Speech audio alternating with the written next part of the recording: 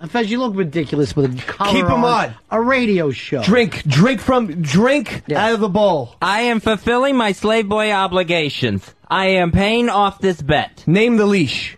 Name the leash? Name the leash and rattle it so people know. Name it. Jerry. The leash is named Jerry. Kiss Jerry. Tongue Jerry the leash and call him cute. All right, this leash tastes awful. But I am going to pay my bet. You're not going to call me a welcher. I'm the only one on the show that does pay bets. That's it? He No, puts the that's fucking not chain it. on? That's not it. No. That's it? No. And he drinks from a bowl? No. I'm giving him a little bit of leniency right now, but if he keeps with the smart mouth that he's the only one who pays off a bet, then something else will happen. Give me one of the other games this week. Seattle going to Green Bay. What's the line? I believe it's 3. 3 or 4. The line is 8. Oh, that much. I think I take Seattle in 8. I think it's going to be a close game. The last time they played it, we went to overtime. And, Brett Favre, you never know what he's going to fucking do. That's a bad line. I'm sorry. The thing is, you don't know what Hasselback's going to do either. No, he'll try to get as crazy as Favre. That always happens. You never have one guy having a good game and the other guy having a bad one. It's always Favre will throw for 2 TDs and so will Hasselback. And then as soon as Favre makes a mistake, Hasselback will as well. But when it goes over a touchdown, that's a lot. They 8 points. Yeah, it's a lot of points, man. It's a lot of fucking points in the playoff game. Give me the other games. In the AFC, you got the Chargers going to Indianapolis against the Colts. Colts giving up 8.5. I still think I take the Colts. I'm not impressed with the Chargers. I take Chargers with that game. I think you're all dog. You're all dogs this weekend. I think Colts are slipping a little bit, and I think Chargers. You put on the dog collar. You're the dog. No, I'm not gonna put. I'm not. You're the dog in every game. Boy's the dog. Drink out of your bowl. Drinking out of the bowl. And here's the deal: the Chargers are hot, Mr. B, after winning their first playoff game. I think the Chargers are going to beat the Colts. Flat out. I do. Write all this down for me, Earl. Because this is going to be a bomb fucking weekend for him. And he picked the Chargers. They struggled against Tennessee. What do you think they're going to do in the Dome against the Colts? They didn't struggle. You just want the Colts to lose. Peyton's a little overexposed at this point with the commercials and all that. And that one commercial. It's all personal with you. That one commercial where a 10-year-old... What's the other game? And the last game of the weekend is Jaguars at the Patriots. Patriots giving up 13. That's fucking large, man. All huge spreads this weekend. I want the Jags in that. I'd take Patriots. I'd have to. The Jags score first. You're up 20-0. You're doing fucking bumps and fucking beers at that point. You're up 20-0 if you score first. You got to take that as a fucking gambler. But if they're up 20-0, Patriots can score 21 points in 12 minutes. So you take your 4 picks. Are you going to go 4-0 for me? Yes. And what happens if you don't? There's only one thing I want. I'll let Earl piss on me, I guess. All right, Earl, you want to piss on him? I'll pee on him. He seems to be begging for it. Okay, good. No, I'm begging for it. I want you in to his piss butt, on me. literally in his butt. You can piss in my butt. But I've never fucking Finally. But we got to figure out where to do that, because we can't do it in our men's room here. I don't want it. I don't want his piss in this fucking studio. You know what? There's glass here. We could go right by the bleachers. No one will know the better. All right, but I don't want any fucking piss hit the floor. I hate that. No, we'll put newspapers on. All right, so you're going to go 4-0. Yeah. Or Earl will pee in your butt. That's what's going to happen. No. Now, Fez, by the way, this is a bet. Not you sitting here 3 days in and all you're doing is drinking out of a bowl wearing a dog collar. This is a bet people will be looking forward to. Take off your shirt, then. That's what I want him to do. I want him to take off his shirt. Why hurt me? He should take off his shirt and name his nipples. Name them! All right. Faster! Yes, master. I can take any humiliation you can dish out. Nobody asked you to say master. You did that on your own. This is a fucking bad S&M thing. Oh my God! Fez. Look at those nipples! It's cold in here. He doesn't have breasts. Tell your nipples that it's cold in here. And this is Ant and this is Ope. Oh, that's disgusting. Oh, Oh, do you No, want him to? not literally. Oh, well, you say that to Slave Boy. I can take any humiliation you have. You might say hi to your listeners. Oh, there's people here looking. Yeah, they're looking at you. Which one do you prefer? All right, let me get back to the real bet, the pee in my butt bet. You're going to... What 4 teams have you picked? I got Giants. I got Chargers. I got Pats. And I got Seahawks with the line. All of them with the lines. Right, these are all with the spread. Yeah. Everything's spread. Everything's spread. I want the exact things to go out. And the only other thing is, and this one's important to me, if you lose, I really want Casey to have that baby in a bathtub. We watched that? Yes, because Ricky Lake and I really want that for birthing them babies, too. We watched I watched it last night. Casey didn't? She watched the first 8 minutes with me and then said, something like, fuck this hippie shit or something like that. Which I didn't think it was... First of all, hippies are the one who do drugs. So you want to do drugs, you're the fucking hippie. 2, Casey, you're having that baby underwater. And that's it. That's final. She will have the baby however she chooses. But I was very frightened by the documentary. There's a midwife who is throughout the documentary helping the people who want to have the natural birth. But then they showed the midwife's birth. Mr. B. She was in incredible pain. That was the scariest thing I've ever seen in my life. That's why I thought it was a great documentary, that they set out to have certain things, but the pain can be so unbearable. But you go through this pain so your baby isn't born a fucking half a retard or whatever. You know, is it really worth it? I mean, the pain that the midwife herself was going through, rivaled only... I don't know, The Exorcist or something. But, I mean, I'm not just saying that because it's an easy metaphor. It was really almost like she was possessed. It scared the shit out of me. By the way, Paranoid is very turned on this sub-fucking act that you're doing, drinking out of a dog dish, and he says you got that from him and Cherry. Remember when they used to do that? Yeah, they have a video collection. Now you're on. What got to you more out of it? Was it the screaming pain or the gore of, childbirth, like the blood and stuff? There wasn't as much gore as I thought. There's no gore. What gore is there? Yeah, there wasn't as much gore as I thought. Just the fucking emotional response from these women. I couldn't take it. I couldn't take strangers on a DVD.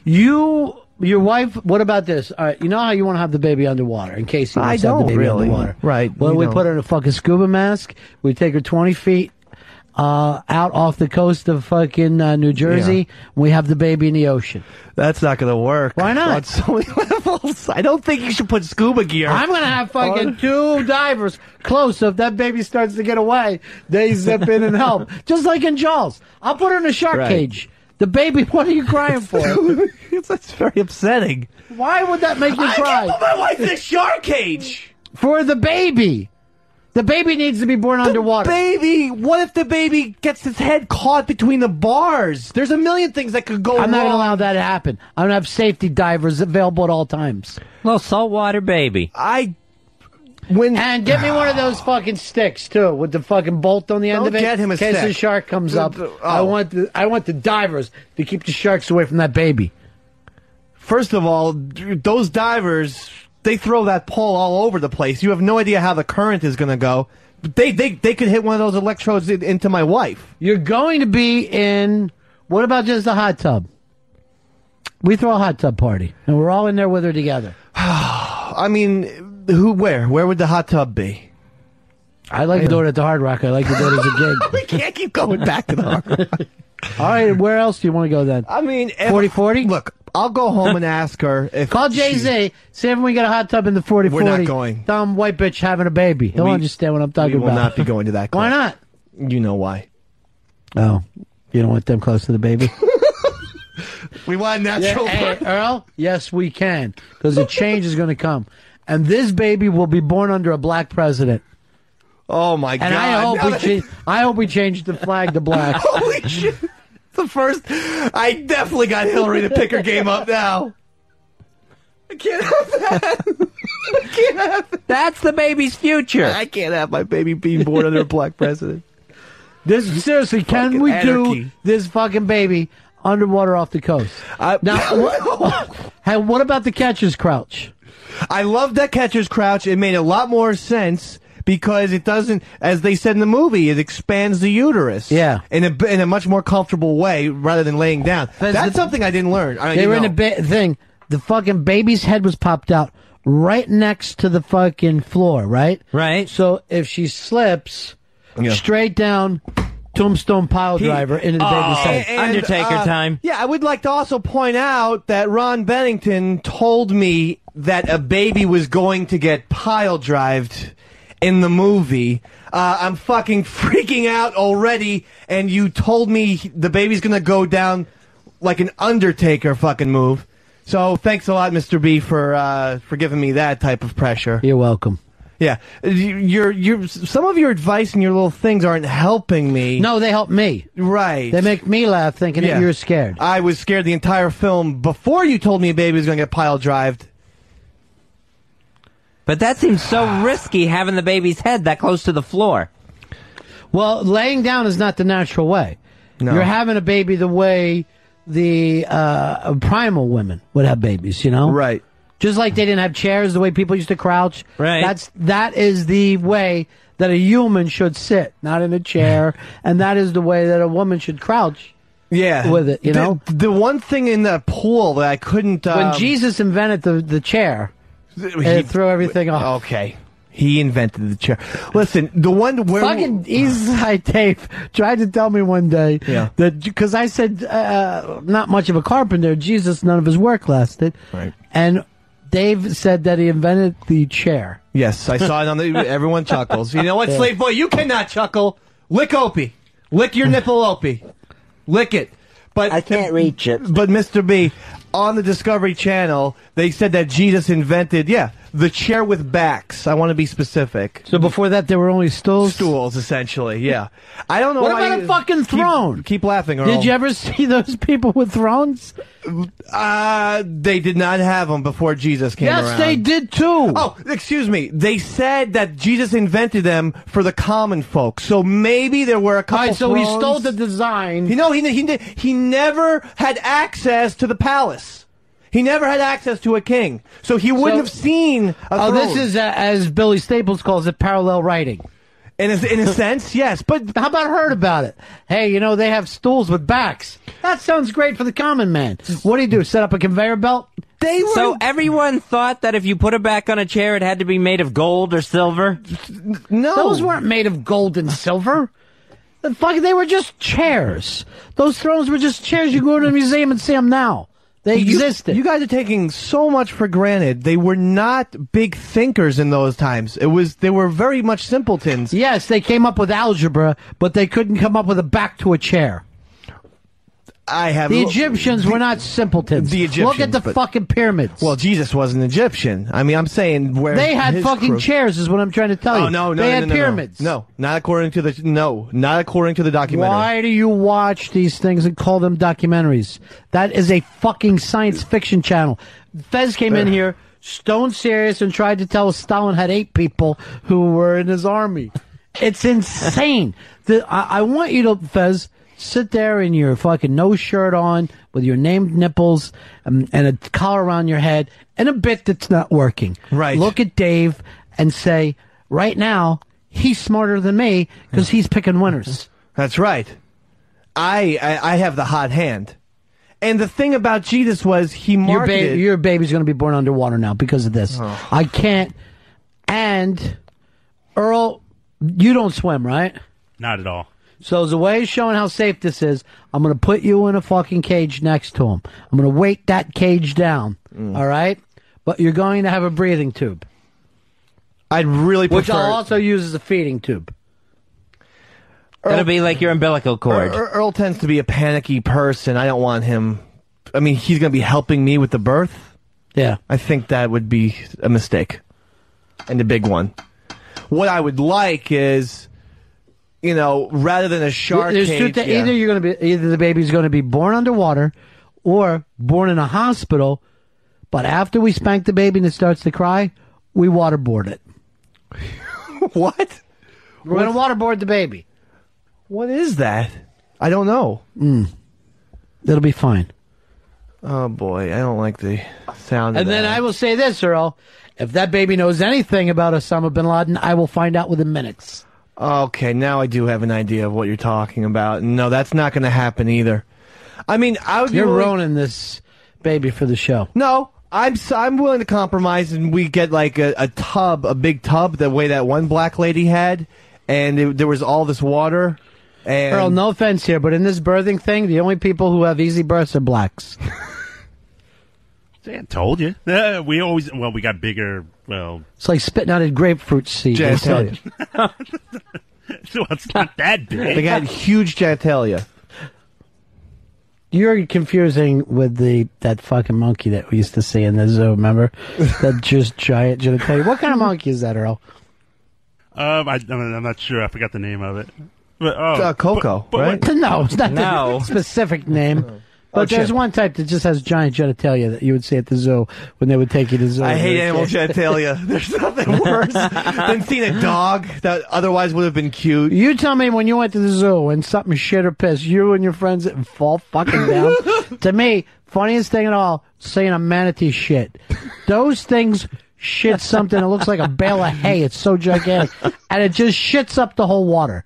The entire tank is now filled with their shit. Oh, that's pretty disgusting. Well, don't say that until you go through the birthing process. Sometimes there's a little shit thing that takes place. Don't tell me that. Yeah. Well, when that one lady who I was describing, she was in a tub. She almost looked much more like a horse than a human to me. It Yeah, was they really- get a little fucking. I brought it up yesterday. Yeah. I told you they get a little animalistic. The women do.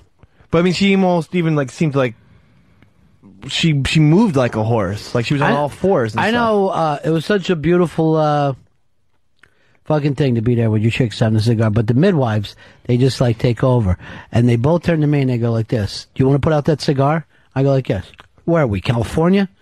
I go, "Take a look around, honey. Yeah. I'm not in Los Angeles. I'm gonna fucking smoke where I want to smoke." Okay. And this baby better get used to it. All right, that's not gonna happen with me. I'm gonna That's keep because it. you're too fucking cheap to smoke a cigar. Well, that's true. By the way, you're going to paint your house, too. I'm sure that's going to happen. Fucking Earl was telling me that the paint's just peeling off his fucking walls. Jesus Christ. Well, He lives in the Barton Fink Hotel. Covering that. It's been mildewed for 2 years. I can't believe there's any paint That'll left to kill see. you, brother. That fucking stuff that you're living with will kill you. You get that fungal pneumonia that they can't cure. No, they scraped it. They repainted it, but it was cheap paint, and it's already starting to peel. His apartment has got to smell so bad with Earl socks all over the place, just strewn about. Why don't you clean up, Earl? He never has a He Super Bowl always party. His socks are so dirty. His would be here. Earl, you going to his party? I wasn't invited, but if I was invited, I would consider going to the party. Yeah, of course. You can't consider. You either go or you don't go. Earl calls me up at 11:50 or 11:45 on New Year's Eve, asking me if I'm going to Solera's party. I'm like, yeah, we're here. It's the weirdest phone call of all time. What time did he call you? I called him in the middle of the afternoon. You dick. Ron, It was like can't early tell afternoon. the truth. You cannot tell the truth, Earl. It was early afternoon. I could produce a phone record that says I called you in the afternoon. It was the Prove middle it. of the afternoon. All right, bring the records in tomorrow. Like your fake Z-Man records they caught you. Earl, that's the wrong date. Maybe it is. And he left after spending an hour. So we lose the right to assemble? Oh, who cares? Stop paying attention to that a long time ago. This thing is going as bad as the bet. That bet's still on. Yeah, only when I say it. Then you're going to throw something at him or whatever. Come here, slave I'm gonna boy. have Slave Boy eat this cupcake off the ground and tell us how good it is. You don't do that. Tell us how Have good it some is. fucking dignity. Tell us how good it is. I will fulfill the bet and I will eat it off the ground. While Pepper slaps you in the ass. All right. You know what? No. Go out there and eat it off that carpet. The disgusting carpet.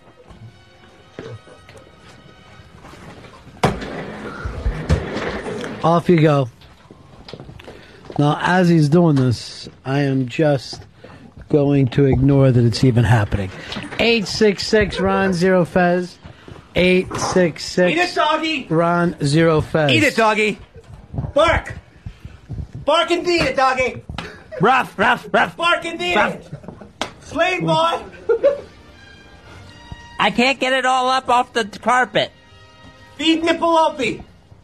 With one of them. Fucking S&M. Disgusting. There, I ate it.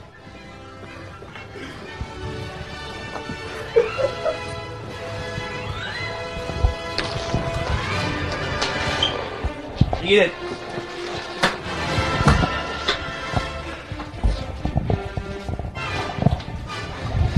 Slave boy, you're disciplined now.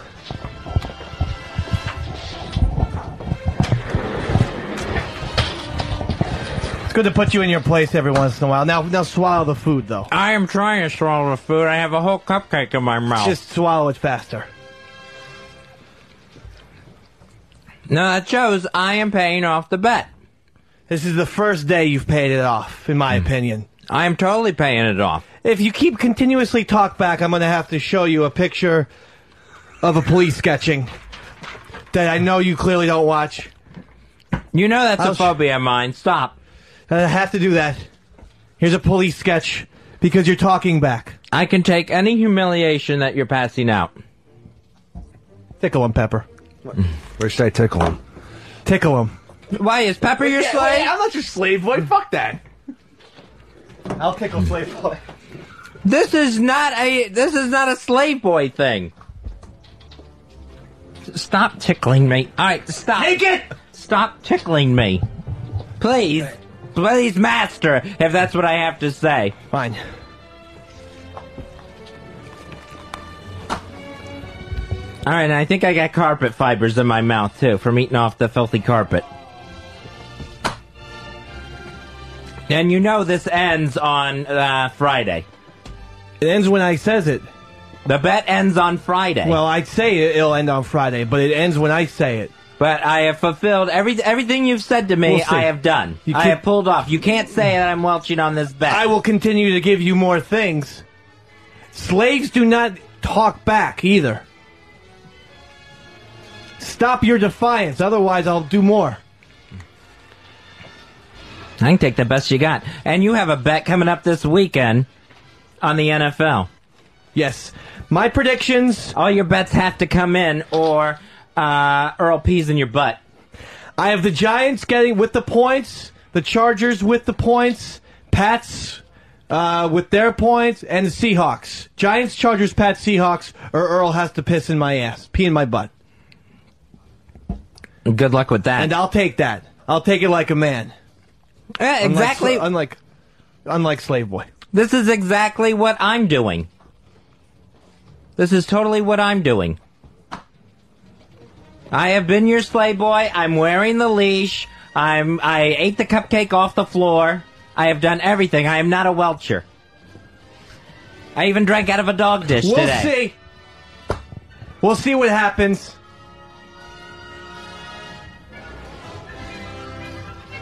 We'll be right back. This is the Ron and Fez Show. It's the Ron and Fez Show on XM 202.